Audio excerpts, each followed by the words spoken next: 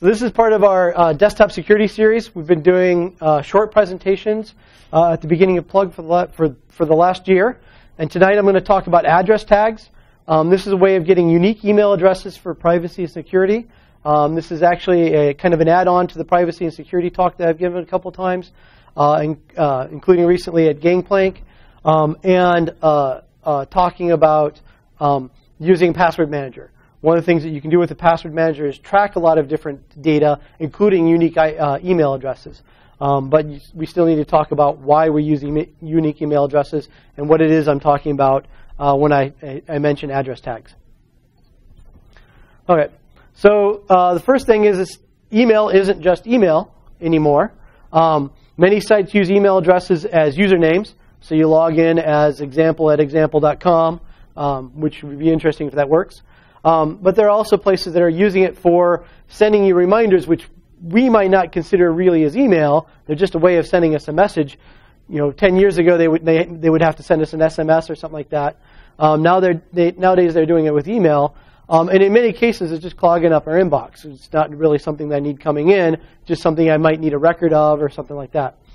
So receipts.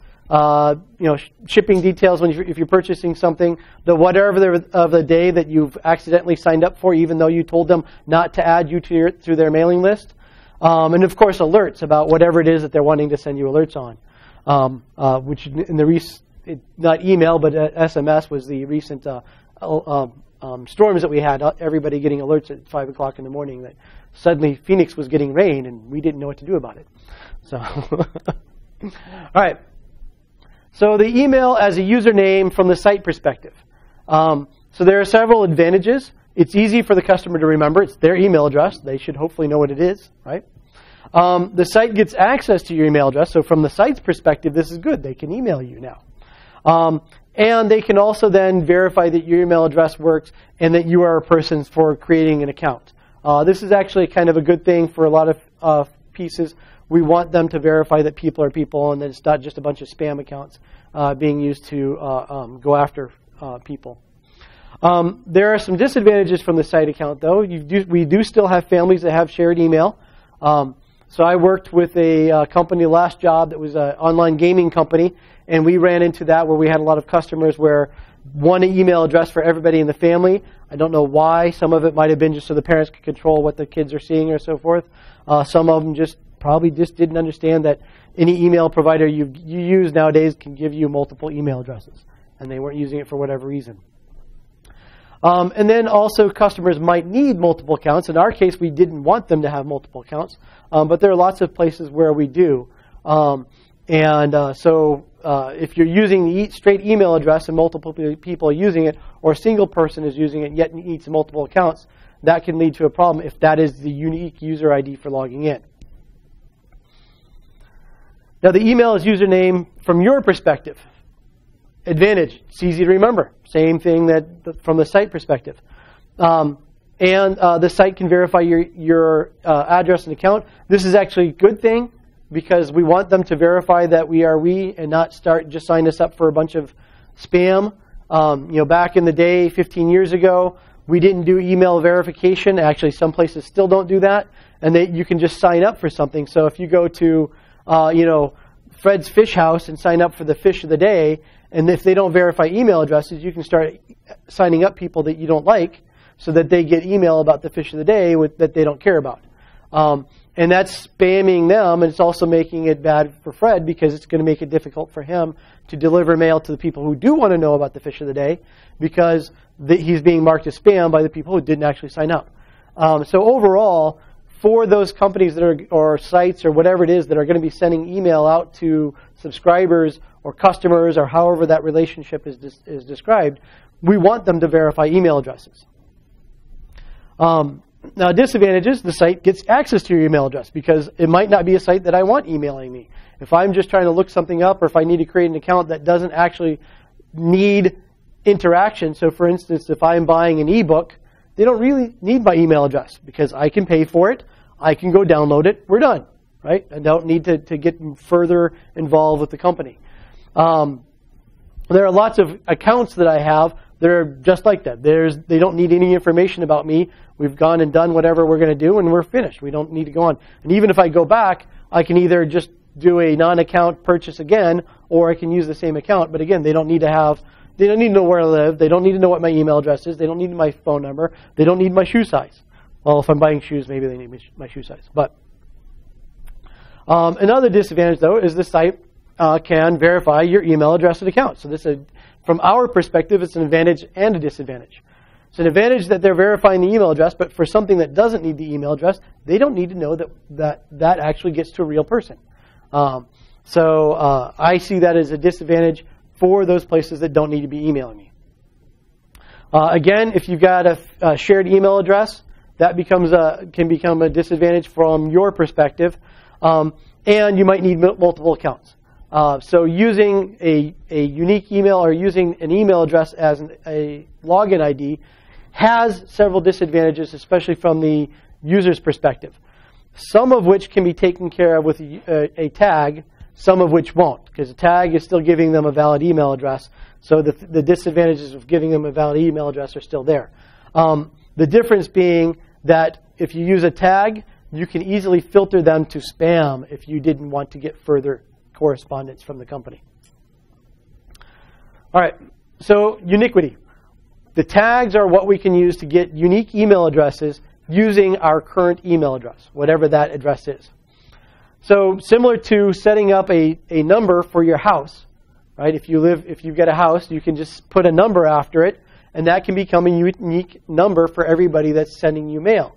So now you can look at your mail, and even though you get things in plain envelopes that don't say anything about where it came from, you can tell where they got the address to begin with, or potentially tell where they got the address to begin with because of the unique number. This theoretically works with apartments and other things that need the number as part of the number, but that starts to become an issue for physical mail. But for email, we've got several different options. Now let me explain the different parts of email real quick, just because we're going to have to talk about it a little bit. The email, if you look at the specifications, they're called local at domain. They actually use a slightly different word for domain, but that's going to work for us. So the domain is the domain. So if you've got a Gmail account, it's gmail.com is the domain. Fred'sHouseOfFish.com, Fred'sHouseOfFish.com is the domain. We're not doing anything to change that. That is whatever it is for your email address or email addresses, because we have personal work and so forth. The local portion, that is who you are. So if you are Fred at Fred'sHouseOfFish.com, then Fred is the local portion of the address. If you are example at gmail.com, then your email address, your local portion is example. The tag goes at the end of the local part. In the case of Gmail, we're using a plus as the token. So it would be example plus some tag at gmail.com. And whatever that tag is actually gets tossed off for delivery so that the email still comes to me. And I'll have some examples in a second. The separator, though, is domain dependent, because there's no point in making it the same everywhere so that people can understand it. That would just not make sense, not on the internet, right? So the thing is, tag addressing came along long after email. Actually, the domain portion came along long after email was started. So a lot of these things are kind of being back engineered onto an existing system. And one of the results of that is that the separator is different. So Gmail uses a plus. Other providers use a minus or something else. So you need to figure out what it is that your provider or your email service uses for tag addressing if they support tag addressing. I'll cover a couple of different email providers that are fairly common, but I don't have a list of everything. One, I don't know what everything is. But if you have questions, if you search for your provider and tag addressing, address tags, you should be able to find out if they do support it. All right. So there are some issues with this. One is that some sites foolishly block the plus symbol in an email address. So if you have example plus PayPal at gmail.com, PayPal actually allows it, but there are some other places that don't. T-shirt vendor I bought a T-shirt from recently didn't. I let them know until they fix their site I'm not buying any more T-shirts from them. Which is kind of a shame because they do like a T-shirt of the day, and I would actually probably buy a T-shirt every week from them. So it's actually significantly impacting their income. Although it's better for my life to not have 50 T-shirts show up every year into my house. Google for your entity. So if you have Google for your school or Google for your work or whatever, Google for your domain type of things, the plus might not work. I believe basically the domain administrator can turn that on and off. I have found it to work sometimes for us. We're using Google at work. Sometimes it works and sometimes it doesn't. And I haven't completely nailed down for certain when it always works. Because I only care, every 3 months I get all pissed off at 2 o'clock in the morning, try some things, and then forget about it in the morning. And then the other thing is, and this one specifically hits me, is that it doesn't work for addresses or for aliases, at least not the way we're set up at work.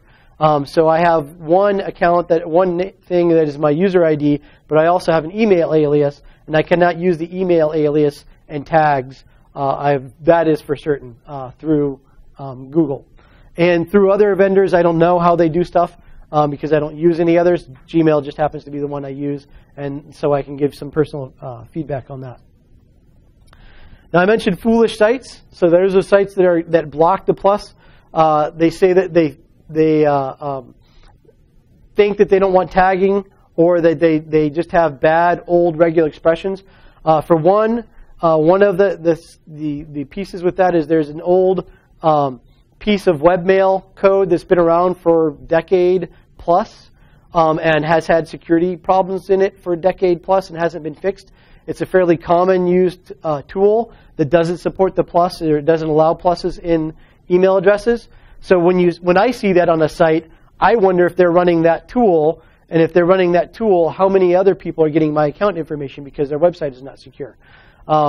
So it's an indication to me that there's, just through experience, that the site is possibly not secure. There's actually a pretty decent chance because in some cases I've been able to actually verify that they're using this old toolkit. But the other thing is it indicates to me that they don't know what they're doing. And if they don't know what they're doing, I don't think that they're going to be, I don't have trust that they're going to be secure either. It not only is a valid character, but it's also a common character. If Gmail is using it, it's a common character. You know, they've got like 30% or 40% of the email addresses out there or whatever. They have a significant portion or market share. So if this is a tool that they're using, it's a common character to be used. So I think that sites that are blocking that are broken, and if they're trying to make money, it just seems stupid to turn away customers for something basic. It also, as I say, indicates that either they aren't competent or they're intentionally ignoring something that is valid and is common. As I say, some sites believe that this temporarily disallows tag addresses, such that I'm using it for. In fact, that T-shirt site does do that. I had some back and forth with their customer service, and that's why they're blocking it. They're explicitly trying to block tag addresses because they don't want temporary email addresses. I've got 400 ways to do that without using a plus sign. In fact, since I own my own domain, I have probably way more than 400 ways of doing it, including I can switch to a vendor that uses something other than pluses as the tags, and they will happily allow those. So all they're really doing is hurting their sales. So it's just foolish for them from a business perspective to be going through and blocking this. It doesn't help them at all. Now here's some examples of tag address or address tagging. So we've got an example, as I say, some vendors use a minus instead of a plus. So example minus, and you can put a string, any string, so PayPal@example.com for your PayPal account. And then example-plug for if you join the plug mailing list, right, which I highly recommend everybody do if you haven't done. What is one of the problems with using a tag like this? Yeah, so it's easy to guess. And let me give some reference to the talk I was giving where I kept referencing address tagging, was talking about privacy security using a password manager so that you can have unique credentials for every site that you log into. And that includes a unique email address. So that if they break into LinkedIn again, which has happened 3 times in the last 8 years, and figure out what your email address is, we don't want to make it easy for them to figure out what email address you're using elsewhere. So if you use example-linkedin at example.com, whatever your email address is, they can plug and play and try PayPal and Bank of America and whatever else for different banks and start going after your financial accounts. Or they can go after your social media accounts or whatever it is that they're trying to attack that particular afternoon. So using the company name makes it really easy for them to guess what you're using. They still need to know the password, which hopefully you've got different passwords everywhere. But again, let's not make it easy for them. And I'll get to that in a second. Now, I also suggest using organizational tags so that you can keep track of what kind of account this is. And it doesn't really matter necessarily for like your bank versus your utilities and so forth. But I think for mailing lists, so things that you're expecting a lot of traffic versus things you're only going to get some individual traffic, it's nice to have. And so that's why I gave the mailing list as the first example.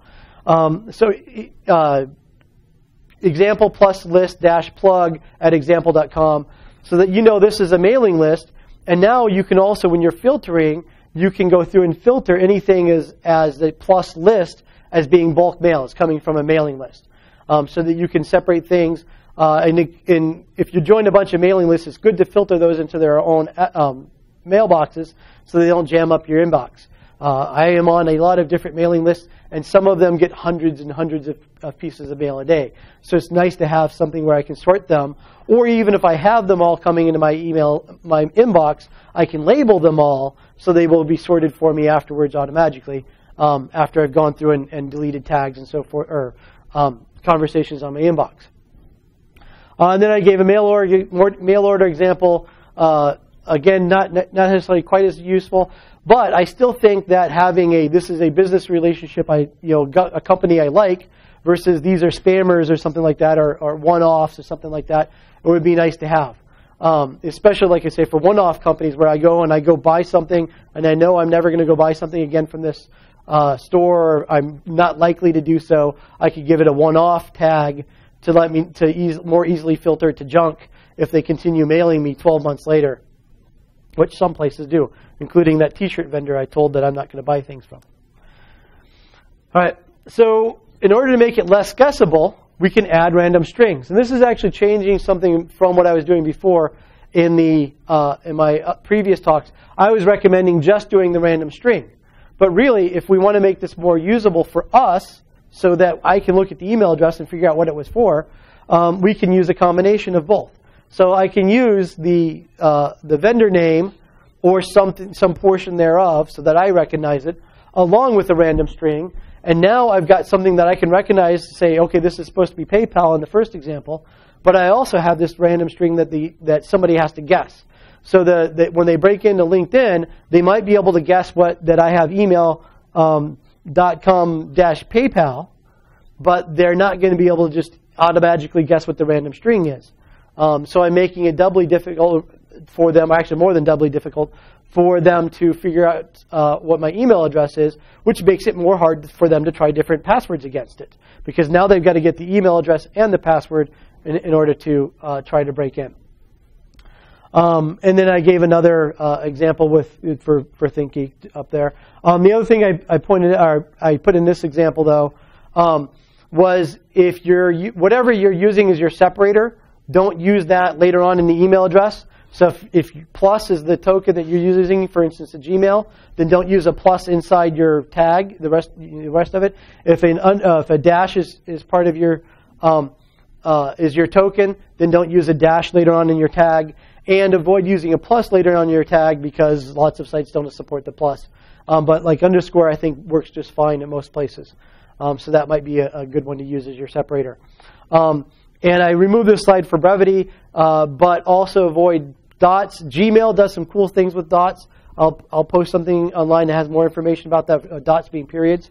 But a lot of places don't handle periods very well, and there's a couple of specific rules about those. So I suggest against using periods as your separator, especially since in some places they actually mean things. Now, once you've got this unique email address, this is kind of cool that you make it difficult for people to guess what your email address is, but you can also then use that for filtering. So for instance, I regularly, several times a month, get email from PayPal to my plug mailing list address. Well, I didn't sign up for PayPal with my plug mailing list email address, so those obviously are not coming from PayPal. Or if they are, they should be sending them there. They shouldn't have that email address. Now, if it said that they know somebody who's died recently, and if I would just give them access to my bank account, they could send me millions of dollars, maybe I would be interested. But other than that, if PayPal is sending something to my plug address, or somebody claiming to be PayPal is sending it to my plug address, I don't want to see it. So I can filter, and PayPal sends from one email address. They've said publicly that that's what they're going to do. So I can filter for mail coming from that email address, and I can then tag it and say this is real PayPal email. And then I can if you'll notice the difference between the two, aside from in the second case it's not colored because it didn't recognize as an email address, is that I have an exclamation point, and that means not. So I can say not PayPal at e.paypal.com. And so if I get something to my PayPal address coming from not that email address, then I know it's not coming from PayPal. And most of the spam the PayPal spam I get is that. Now I use PayPal as an example. I use LinkedIn as an example because they've been broken into, and we should make fun of them. PayPal I use as an example. PayPal, I do not know of anything negative about how they've done their email or how they do things. In fact, the reason I use them as examples is because they've done some very good things with how they send out email, but they are also huge targets. There is a lot of spammers, a lot of other places that are trying to get to PayPal because that gives them access to money. And since it's all electronic, there's no physical, it makes them actually a relatively interesting target for phishers to go after.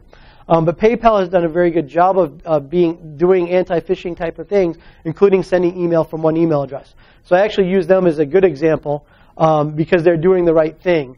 And they make it fairly easy for us. So one of the things they make it easy is we can set up this filter to say it's not coming from PayPal. And that gets rid of a whole lot of spam, including things that get through Gmail spam filters and other vendors' spam filters, which are better than I have at my home domain.